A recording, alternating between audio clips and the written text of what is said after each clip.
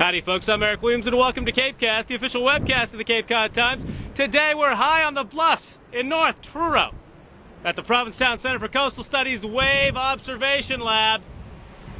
You know, we've been concerned about erosion lately. It seems we're losing stairs and beach access to this hungry ocean. So today we decided to find out all about erosion.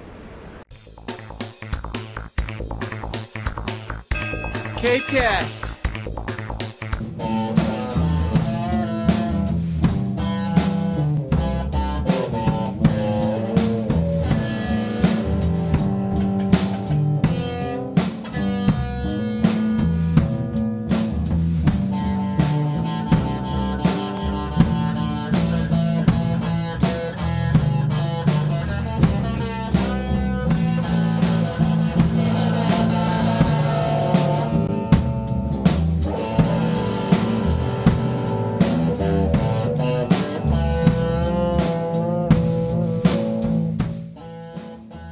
Well, Dr. Geis, we're here to just maybe assure people that the world isn't falling into the ocean. It's been kind of a rough winter, it seems, in an erosion sense, particularly on the outer Cape. What's going on out there right now? Well, it's wintertime, and so in the wintertime we tend to have storms, we tend to have erosion. And when we have storms coupled with a really high tide, which is what we had a couple of weeks ago, we have a lot of erosion. So you're absolutely right. We've got a lot going on. We have bluffs being undercut and slumping. We have dunes that are being undercut and also sometimes overwashed as well. And stairs that are no longer functional. But we expect that in the wintertime. It's an unusual winter in the sense that it's been stormy than usual. I say unusual, I don't mean in a once in a century, but every 5 years or so we get a very stormy winter like this.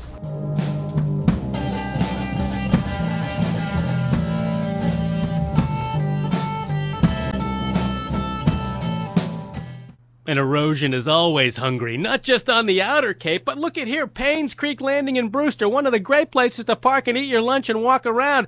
Oh man, erosion trouble has AmeriCorps volunteers out here replenishing the landing area with sandbags. Watch out for erosion.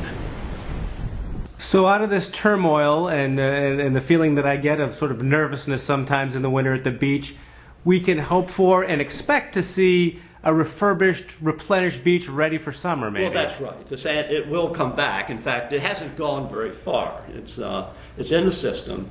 How long do we have, Dr. Geis, here on Cape Cod, geologically speaking? Oh, for hundreds of years, at least the last 100 years, geologists have typically spoken in terms of the lifespan of Cape Cod being about 10,000 years. Of course, we can't put a number on it. Certainly, no one can imagine it disappearing in less than 1,000 years, several thousand years. Hardly anybody can imagine it lasting 100,000 years. So 10,000 years isn't a hard number, but what they're saying is that it is not in its final resting place. It's loose material on a continental shelf. CapeCast.